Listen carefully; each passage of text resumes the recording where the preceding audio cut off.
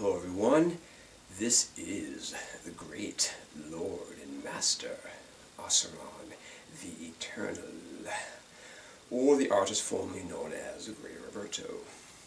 Alright, this is a video that's on the heels of the video I just made about the tarot and the true tree of life.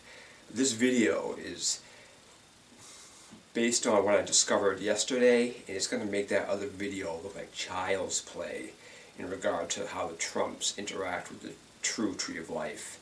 And it's going to show that it's going to show that vortex math and my other work with the single digit code is verified by the tree of life.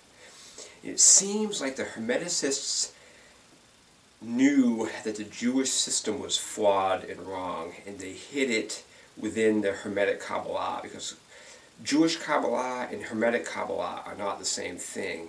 And the Hermeticists, from what I've seen, especially with the Waite deck and Crowley deck, and the Golden Dawn decks, which the Crowley deck is,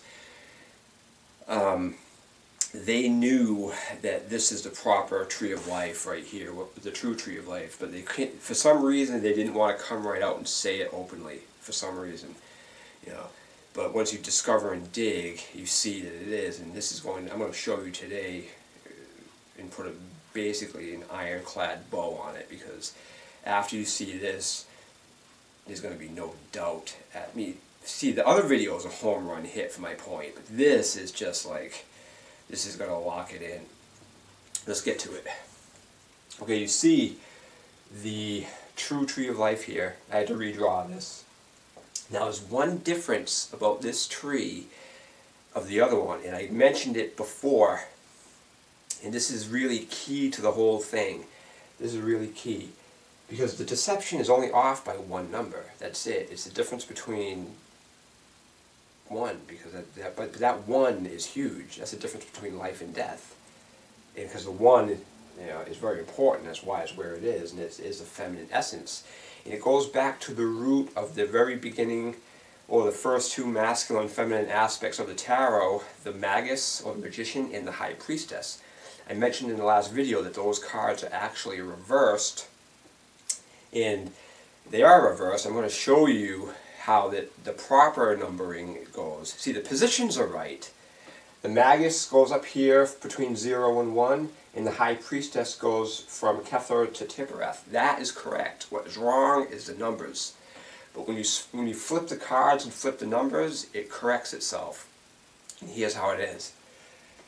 Now, the High Priestess, rightfully labeled 1, is going to change this number from a 2 to a 1. And the Magician, which is rightfully 2, the masculine presence essence, is going to change this from the 1 to the 2. Now, I had to really work on this in my mind, because I couldn't just slap a 2 up there just to make my system work. It had to be justified, it has to be congruent, and it has to fit. I can't just throw numbers around because I want them to be there. It has to have a reason, and it has to be a legitimate reason. And at first glance, the idea of putting a 2 between 0 and 1 almost implies that the masculine presence does precede the feminine, but that's not what's being said. That's not what's being said by that. And the Hermeticists already imply a 2 by putting the Magus there, but they just call it 1. So by having the Magician there, it's already an implication that that's 2. But here's why I can honestly, with truth and authenticity, say that that is 2, and here's why. Because you have the 0 state up here, which is 0, and as soon as that 1 comes into existence, you can call it consciousness, as soon as that 1 becomes a 1, as soon as the split instant that is created, you automatically, by default, have 2 states. Everything, which is 1, and then nothing. So as soon as that becomes 1, it automatically, by default, becomes 2. And that is what's being said by that. It's not saying that 2 precedes it. It's just saying as soon as this is created, you automatically have 2 states. And that is why that 2 belongs there. And this high priestess, we're going to see why that's important in a minute. Now, and it's also congruent with the other order of emanation of the trumps, which is explained in the first video. So that's congruent because we have the 0 over here, and then we jump way over here to the 2, or to what they have as 1, and then they jump back to 2, then back to 3. It's just all over the place, and it doesn't make sense. This way it makes sense. You got the 0 over here, nope, don't go that way. Then you have a natural sweeping arc from 1, then 2, and that's congruent with what we see down here with 13, 14, and 15. It doesn't go 13, 14, then 15. It goes 13, 14, then 15, like a gentle sweep, and it's the same thing up here. So everything is congruent when you do it this way. So now you got 0, then you got 1, then you got the 2, which is justified by the 2 conditions that that 1 creates by its creation. Okay, so this sets the stage for the most powerful revelation that is not only congruent with my cube number grid, but it's congruent with the idea of this tree of life using the single digit code of 0 through 9 as its format. Because the fault with the metric system and the Jewish system, which is basically the metric system, is that the root system doesn't acknowledge 0. So if you use, it doesn't acknowledge 0. They put 0, the first 0 doesn't show up in the metric system until after 10. It already goes through the whole cycle, then the 0 shows up. Well, you can't use that 0 if you don't use it in the beginning. The root system has to have the 0. That's why it goes 0, that's the system, 0, 1, 2, 3, 4, 5, 6, 7, 8, 9. That is the key, that's the root. You can't just go throwing zeros around because you want to add them in some other place. And that's the root of Abrahamism. Not only does Abrahamism try to usurp the feminine with the masculine, they call the masculine 1. It's not. The 10 is masculine, in a masculine illusion of 1 and 0. That's what that is, and that's why that's there. Because the masculine is an illusion of binaries, 0 and 1. And that creates 2, the masculine condition. So that's what's being said there. And then the other Sephiroth comes alive with the 2. So this is congruent. But now let's get to the beautiful math of this. As this says, remember, everything comes from this. Kundalini precedes electricity. That's what the root of this is. Kundalini, electricity is the product of what we call Kundalini, or Chi. Okay, and this is going to show this in the code. Okay, now the trumps. The trumps also tell us this. So now, if we add up 20, 12, and 7, because remember the pillar is created, so everything that comes off that pillar, if we add up 20, 12, and 7, that comes to 39. Okay? 3 and 9. There's no masculine presence over here right now at all. And that reduces to 12 and then 3. Okay, so the trumps are telling us this, not the Sephiroth. So the trumps are telling us that this is 3, the feminine essence of Kundalini. And this is going to tell you over here, now if you take 18, 10, and 5 and add those up, you're going to get, guess what number you get when you do that? Without adding. So if you add 18, 10, and 5, what you get is 33. Any Freemason is going to know what that means. Any occultist is going to know what 33 means. Jesus lived to 33. 33 is huge. And 33, of course, reduces to 6, which is, as I show here, the masculine mask of Kundalini. So it's even telling you that this is nothing without this. So this reduces to that. And now, the middle pillar, if you take 21, 14, which is temperance, and the high priestess, which is rightfully 1, that comes to 27, and then 27, of course, reduces to 9. So now you're getting 3, 6, and 9, the entire Kundalini grid in the structure of this entire thing. This whole thing is nothing but 3, 6, 9, the Kundalini grid. So now we got 3, we got 6, and then the middle pillar is 9. So, but now, if I had left that 2 here in the improper place, it would have called the order of these would have came to 10. And 10 is the masculine expression but it's dead. It's separated. Okay, this is absolutely wild. But if you do it properly, it comes to 9. So we've got 3, we got 6, and then 9. All right, now this continues. Each horizontal bar here, we got horizontal bars that connect these Sephiroth, and then these Sephiroth. It's the Empress, it's Strength, and then the Tower. Okay. Now, if you add, that's 3. That is 3 bars. Now, if you add those up, you add 16, you add 8, and then you add 3. That comes to 27. Oh, actually, I actually did make a mistake. Let me correct that. The 27 is these 3 bars. If you add these trumps, 21, 14, and 1, it comes to 36. That's even more important. That's even better. 3 and 6. So you're getting 3 and 6 here. So the middle pillar adds up to 3 and 6 and then becomes 9. The horizontal bars add up to 27, which reduces to 9. Okay, and then there's whole kinds of Jewish myth about 27 names of God and all that stuff. Remember, the Jews don't create. The Jews only poison truth. You got to remember that. They take what is true and pervert it. One of the best examples of that in the Western world is Christianity. True Christianity is Gnosticism, not fucking what we see with the Roman Catholic death cult. That's the Jewish interpretation of Christianity, and it's poisoned, All right, so we got that. We got the horizontal bars add up to 27, which reduces to 9. Now, what we're going to see, if we add up, the only trumps that haven't been used yet in the adding of these have been on either side. These angle ones, you got 19, 15, 8. 19, 15, 11, and 6. If you add up those 19, 15, 11, and 6, it comes to 51, and that reduces, of course, to 6. We see that here, 6.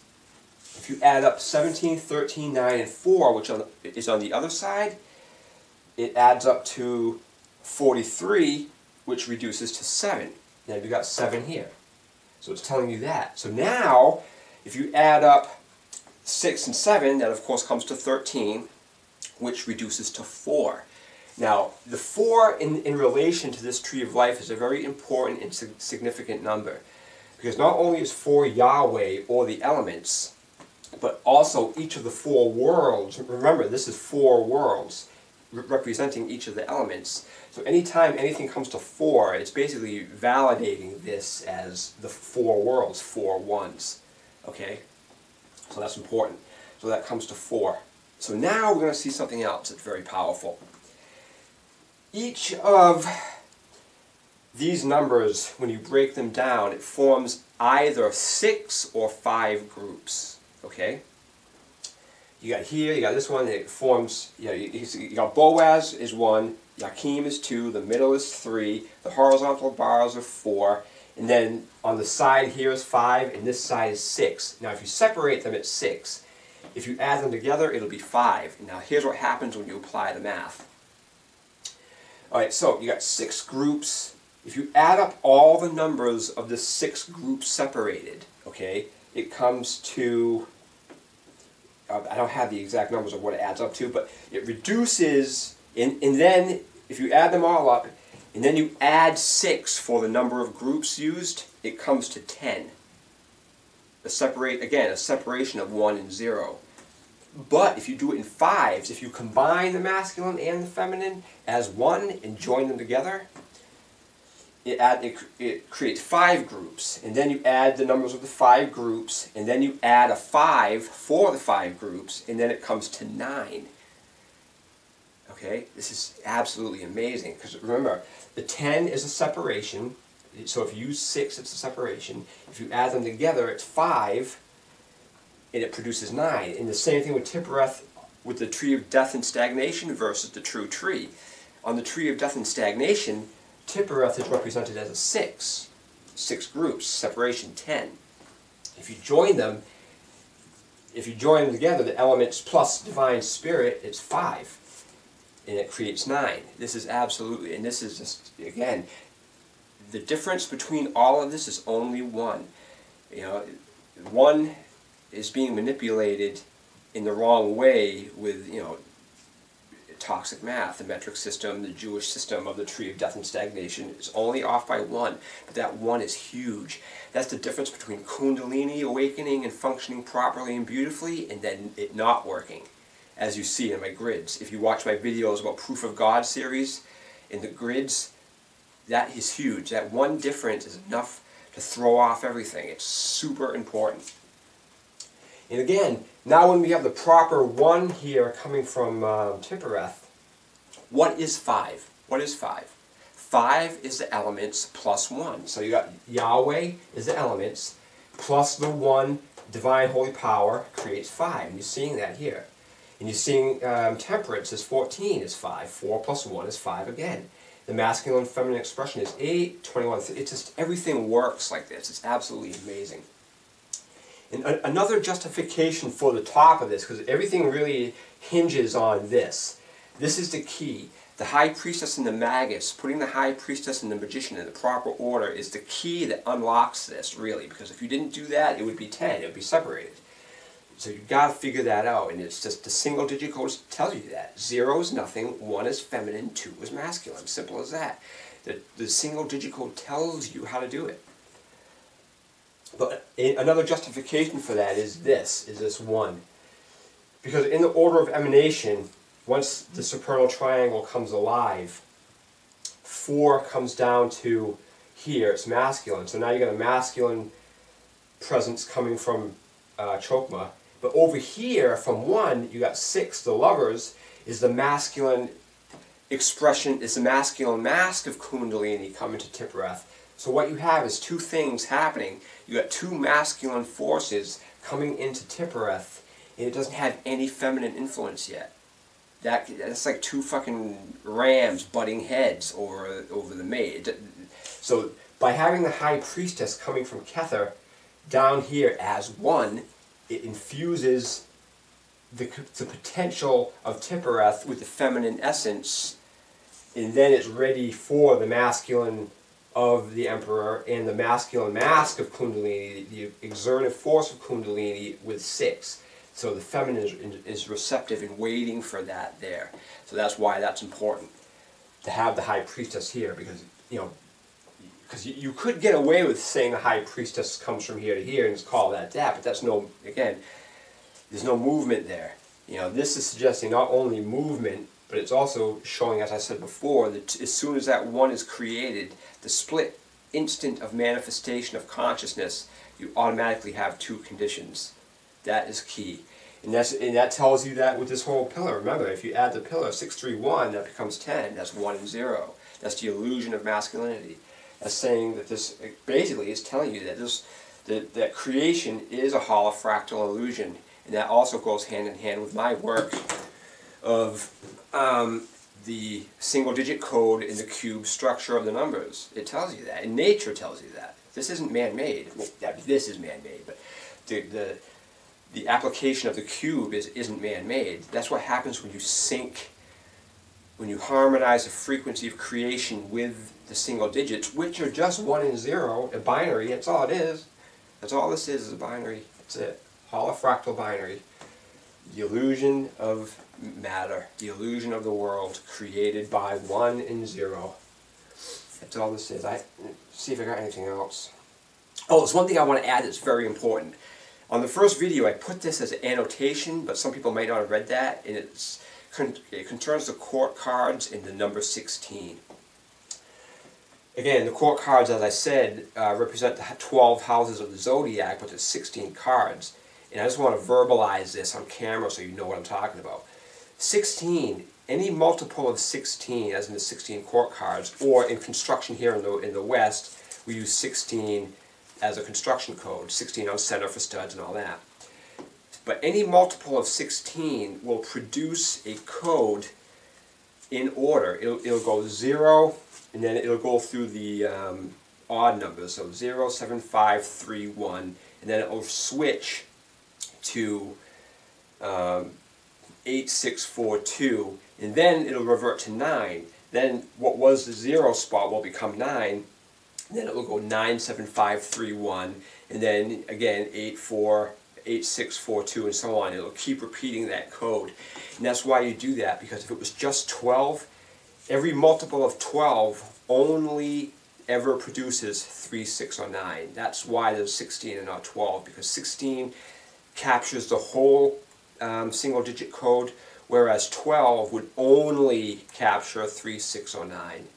Okay, that's why that is. So I hope this is, I hope I got everything. Yeah, I'm pretty sure I did.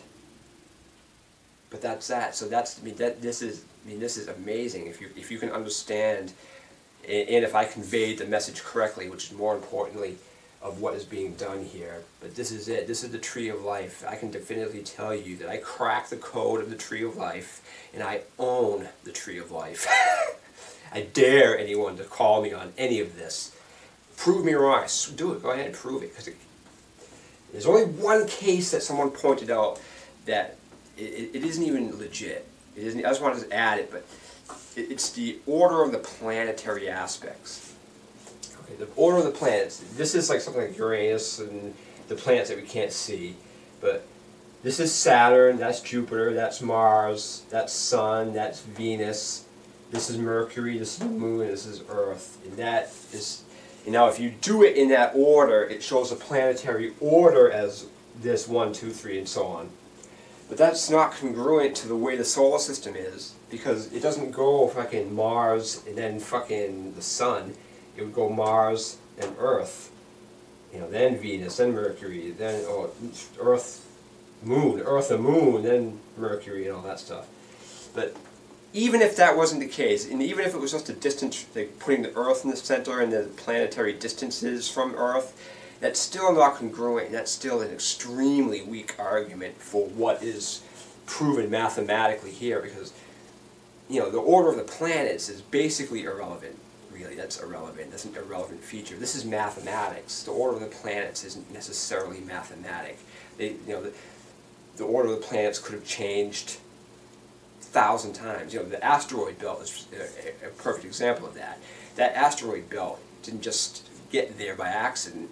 That asteroid belt used to be a planet, or it could have been a part of Earth. You know, Earth could have been bigger, or Mars could have been bigger, or some fucking thing happened in space that caused that asteroid belt to take place. And someday that asteroid belt could coalesce into a planet in millions of years. So, I mean, that's an extremely, extremely weak argument to justify the fucking flaming sword pattern. Especially in light of all the mathematics that I've just shown you in these 2 videos. So thank you for watching. I hope I got everything. Thanks.